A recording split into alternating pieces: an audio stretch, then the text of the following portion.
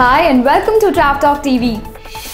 Government of India's initiative to celebrate International Day of Yoga in a bid to synergize inbound tourism and healthcare was a raging success.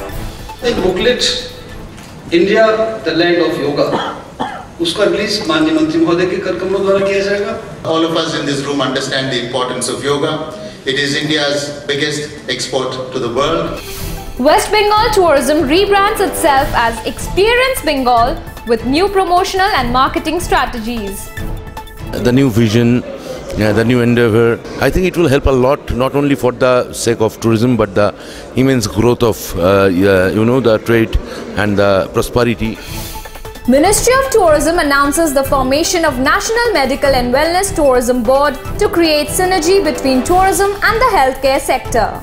National Medical and Wellness Tourism Board of India की आज हम घोषणा कर रहे हैं. Goa has proposed to issue eTourist visas to the second list of 31 countries to promote monsoon tourism.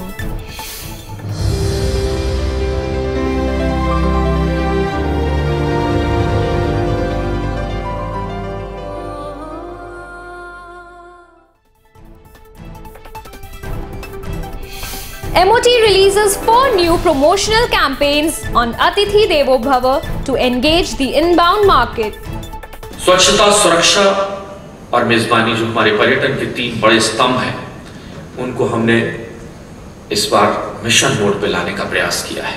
पहली film जो आप सब लोगों ने देखी थी अतिथि देवो भव की, उसी का एक नया सोपान आज आपके सामने प्रस्तुत किया जाएगा. There are 4 films, beautiful films which have come out very well, which are made by Mr. Prasoon Joshi, which we will be showcased today.